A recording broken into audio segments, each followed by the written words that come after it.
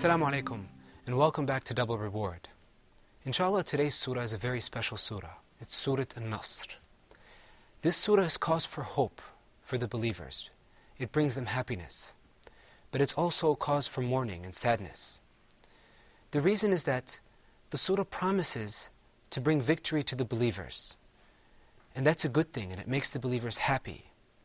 But it also announces the death of the Prophet ﷺ, and that's why it's cause for mourning.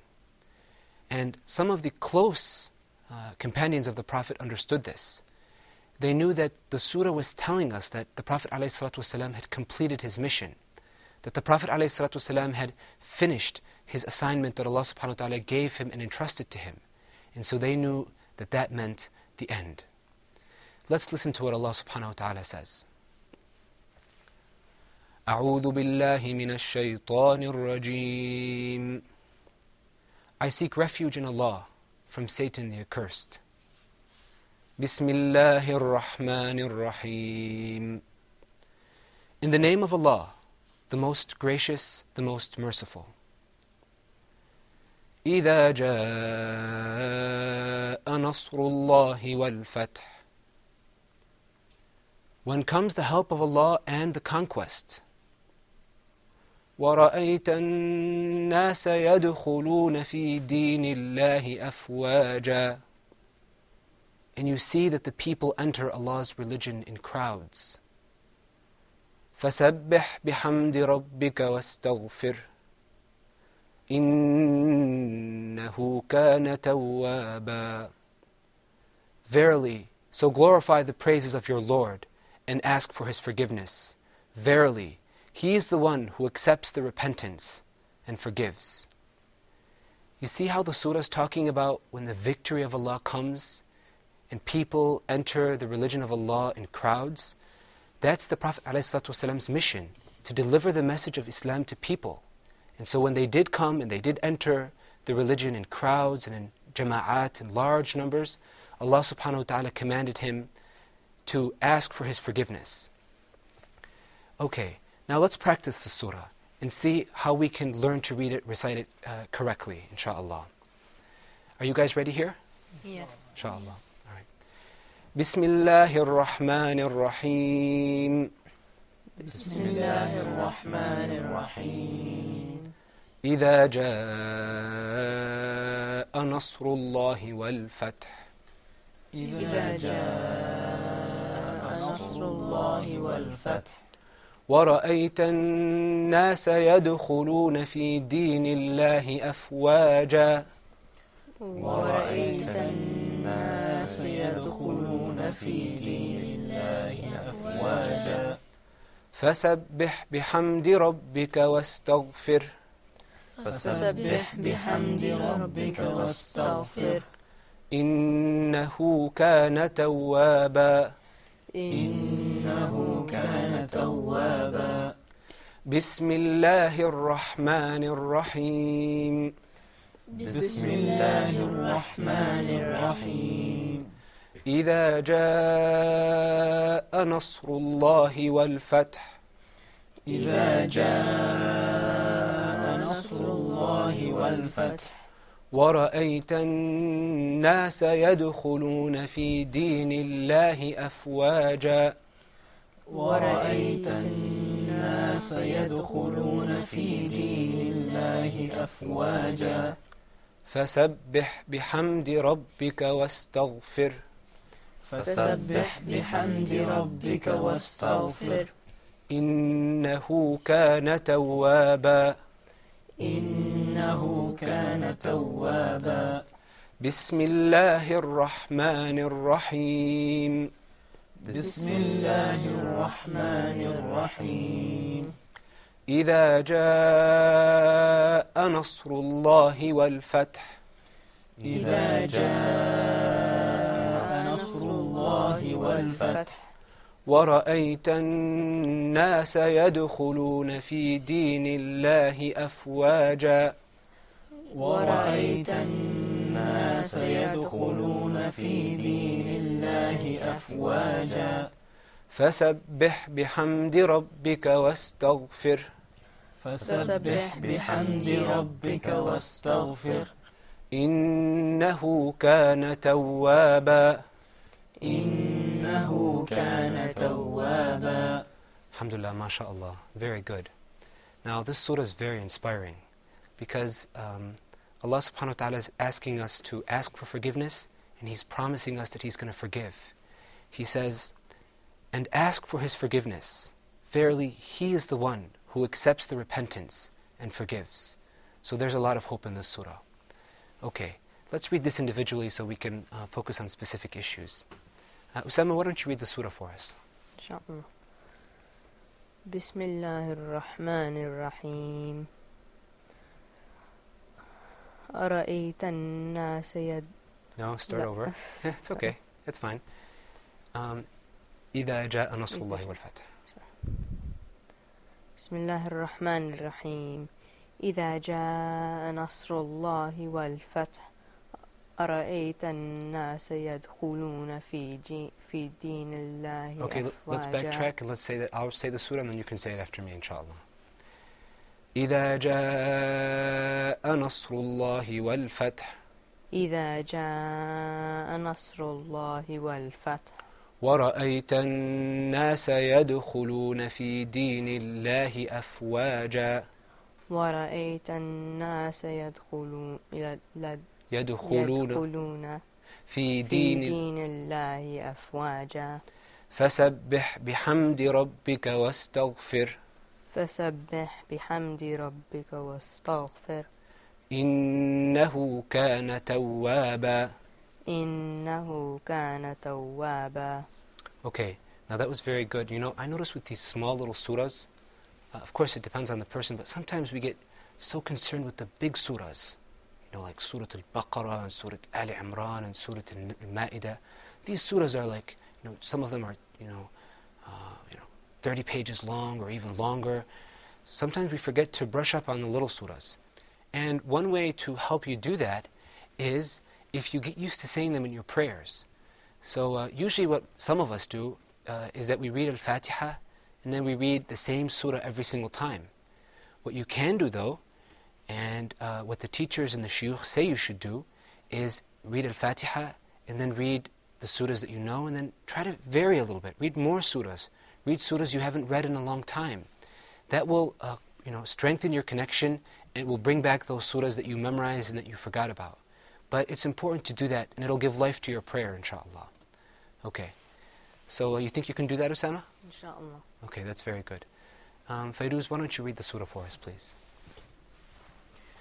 بسم الله الرحمن الرحيم إذا جاء نصر الله والفتح ورأيت الناس يدخلون في دين الله أفواجا فسبح بحمد ربك واستغفره إنه كان توابا.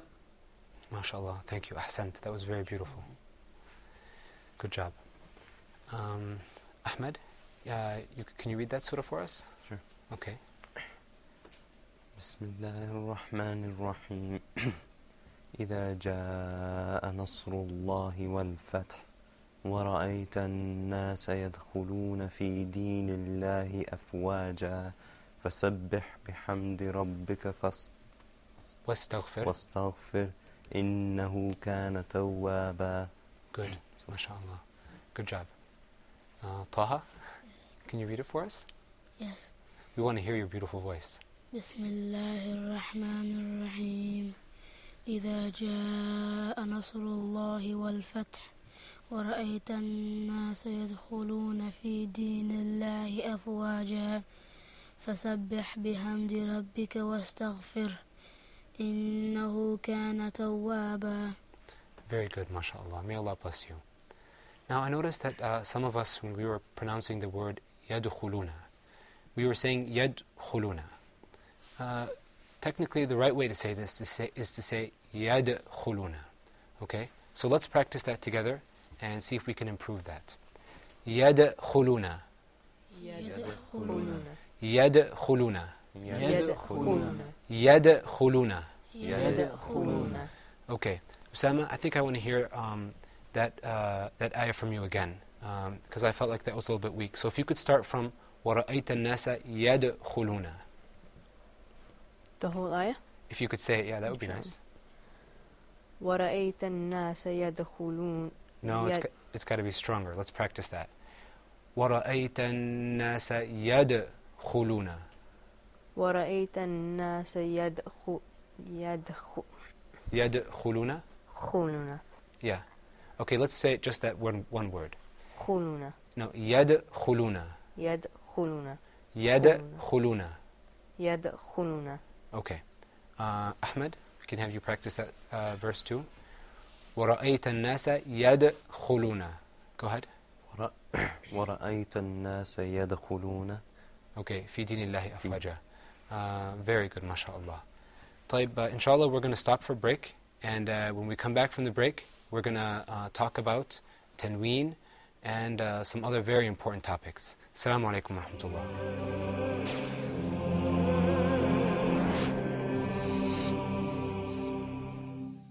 اللهم إني أسألك الهدى والتقى والعفاف والغنى اللهم إني أسألك الهدى والتقى والعفاف والغنى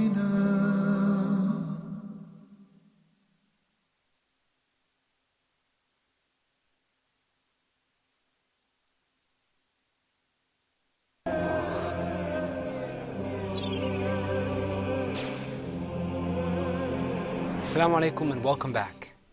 Inshallah, we're going to be talking today about a very, very important topic, and that is the topic of tanween. This is very important because if you know what tanween is, it'll be smooth sailing after this, inshallah. Because you need tanween for almost all of the rules, or a vast majority of the rules that we're going to cover, you need to know what tanween is. So first, let's get used to this word. Let's get used to saying it. Say it with me. Tanween. Tanween. Tanween. Tanween. Tanween. Tanween. Now, as a student of the Qur'an, you're going to have a very long career with tanween. So try to get used to it and try to learn it now, inshallah. Now, the first thing is we want to look at some examples. Now, the best way to look at tanween is to first find out what it looks like. And as you can see, the first word that we have up is Muhammadan. Say that with me, Muhammadan. Muhammadan. Muhammadan. Muhammadan. That second word is pronounced Muhammadin. Say it with me, Muhammadin. Muhammadin. Muhammadin. Muhammadin. Muhammadin. Muhammadin. And that third one is pronounced Muhammadun. Say it with me, Muhammadun. Muhammadun. Muhammadun. Muhammadun. Sallallahu alayhi wa sallam. Okay. Now, if you look at that first word, you see there's an alif there at the very end. And on top of the alif, you see something that looks like a fatha. But actually, it's not a fatha. There are two fathas, not one. So, let's recall. If there was one fatha, we would have said Muhammadah, right? That's what we covered when we were covering the dal sound. But that second fatha means we say Muhammadan. Okay? So let's practice the difference between it with tanween and without. Without tanween, it's Muhammad. With tanween, it's Muhammadan. Let's say that. Muhammad. Muhammad. Muhammadan. Muhammadan. Muhammad. Muhammad. Muhammadan. Muhammadan. You see there, that extra line, it adds an extra noon sound at the end. Listen very carefully. Muhammadan. Do you hear that? Okay. Let's move on to the next one.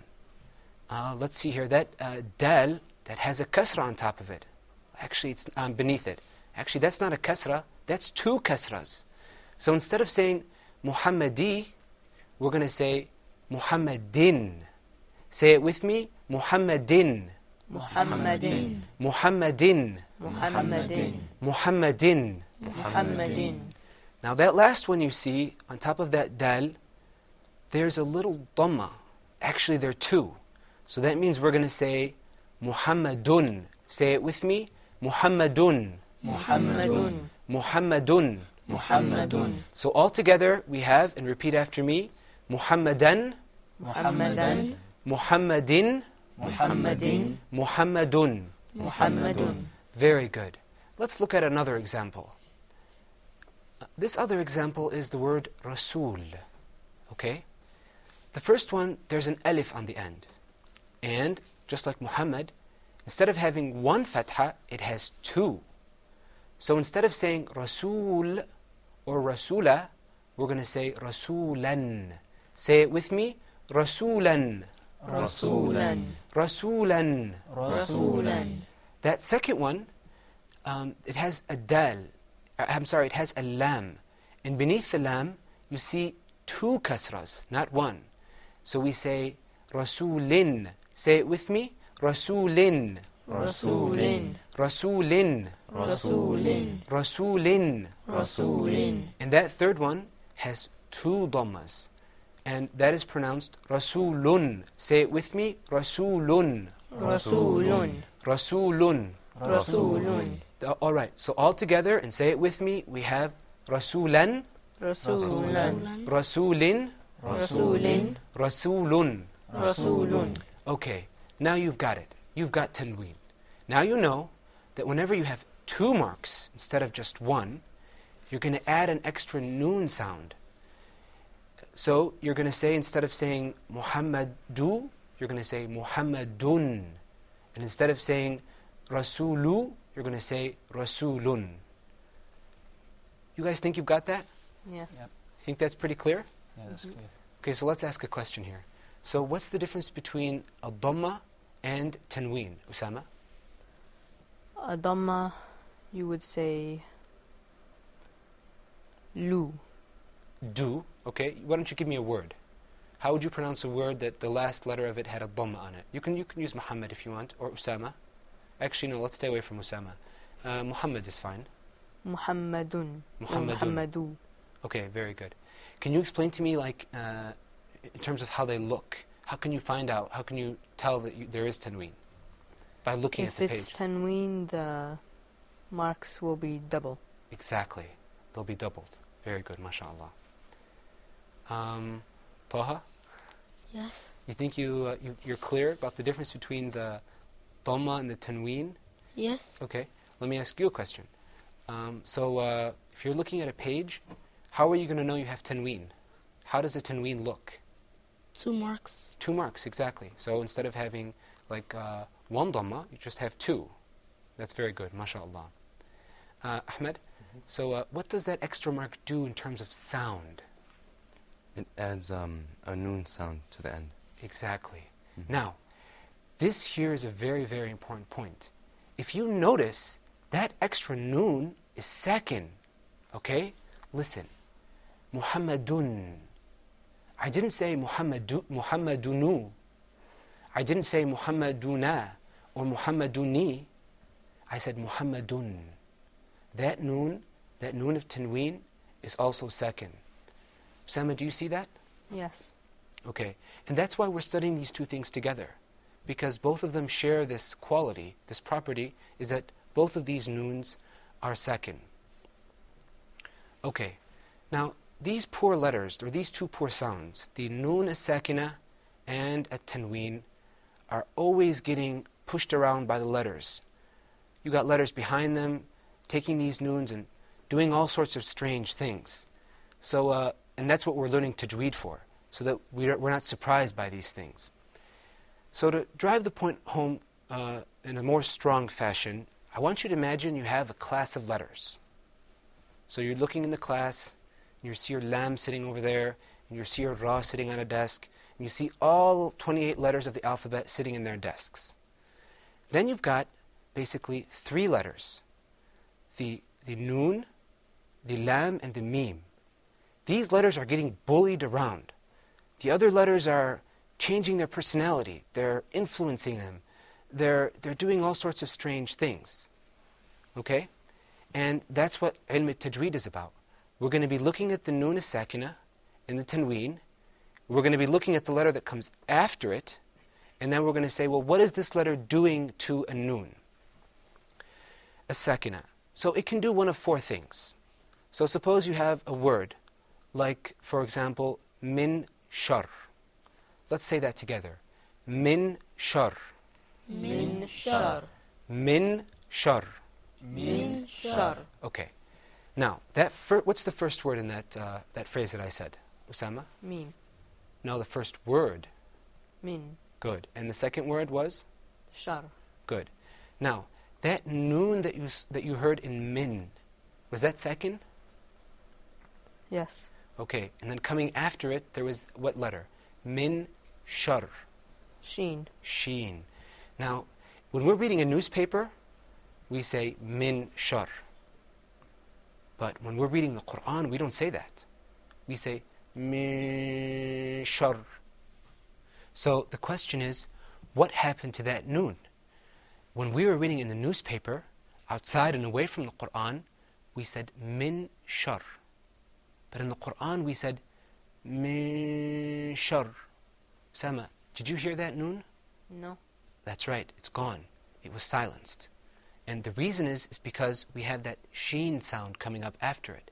That sheen sound meant that we should silence that noon. Let's do another example.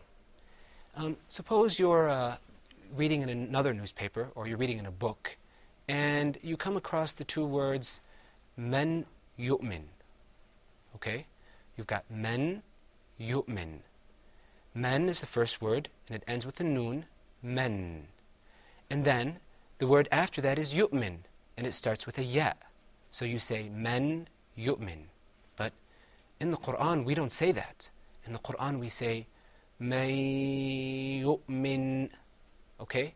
That noon in men disappeared. Where did it go? I didn't even articulate it with my mouth. I made another sound. And that's what we're going to learn today. And how did I know to make that sound? Because there was a ya coming after the noon. Now this might sound tricky, but actually it's very organized. So let's break up our letters here into categories and see what they do to a noon. The first category is the alif, the hamza, the ha, the kha, the ayn, and the ghayn. These letters are nice letters. These letters don't do anything. When you've got that noon, and then you've got a hamza coming after it, you pronounce that noon exactly like you would in normal speech. You pronounce it exactly, you articulate it completely. When you've got a noon and then after it a ha sound, you pronounce that noon exactly like you would normally. It doesn't do anything to the noon sound. So let's look at an example. An hum. Okay, let's say that first word together. An. An. An. An. Hum. Hum. Did you hear that noon sakina in the first word in an? Did you hear that, Fairuz? Yeah, I have that. Okay. Now, that second word, it starts with ayn and an. Okay? So when we've got that noon and then the ayn coming right after it, we pronounce it completely, we articulate it completely. Okay? So you can think of these letters, the alif, the hamza, the ha, and the kha, and the ayn, and the ghayn as nice letters. Okay. What happens when we have the noon sound and then coming after it ba? Well, in this case, we have a case of switched identity. What happens is that noon comes up, and then the moment the ba comes up after it, it switches. Instead of sounding like a noon, it starts to sound like a meme. And then what happens when we have any of the, a ya, for example, or a ra? Well, when we have those letters, you've got the noon and the ya coming up next, you have a totally different effect.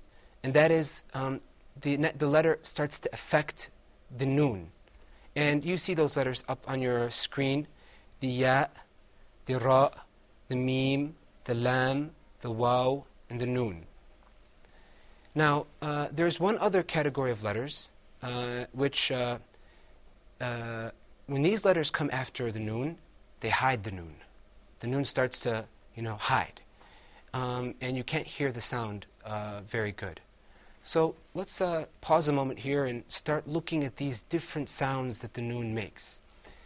The first sound is when the noon is not influenced at all. It's pronounced exactly like it is in normal speech. The second effect is the noon switches. It, instead of being pronounced like a noon, starts being pronounced like a meme. And the third effect is it starts to get influenced. The letter that's coming after it starts to give it some of its properties. And the sound sounds kind of like a noon, but kind of like the letter that comes after it. And then the fourth effect is when you have the noon starts to hide. You can't really hear the noon. The noon sound is kind of disappeared. So let's kind of let's take a moment here and make sure that we've got these things down. All right. Let's ask a few questions. Ahmed, let me ask you a question. Are all the letters the same? Do you feel are all the letters the same, or are some letters kind of weak and they get affected by other letters that are coming before them or after them? Yes. Okay. Yeah, so you got some letters, you know, they're kind of weak, you know. Yeah. If you've got another letter that's coming after it, it might change the way it sounds. Yeah. Okay, that's very good. Can you remember the different things that can happen to the noon, Yes. depending on the letter that comes after it? Yes. Okay, why don't you tell me what that is? There's where it gets influenced. Okay, so it But- gets influenced, meaning that it takes certain properties from the letter that's coming after it. from the letter Yeah. that's coming after it. Good, good. It gets influenced. Mhm.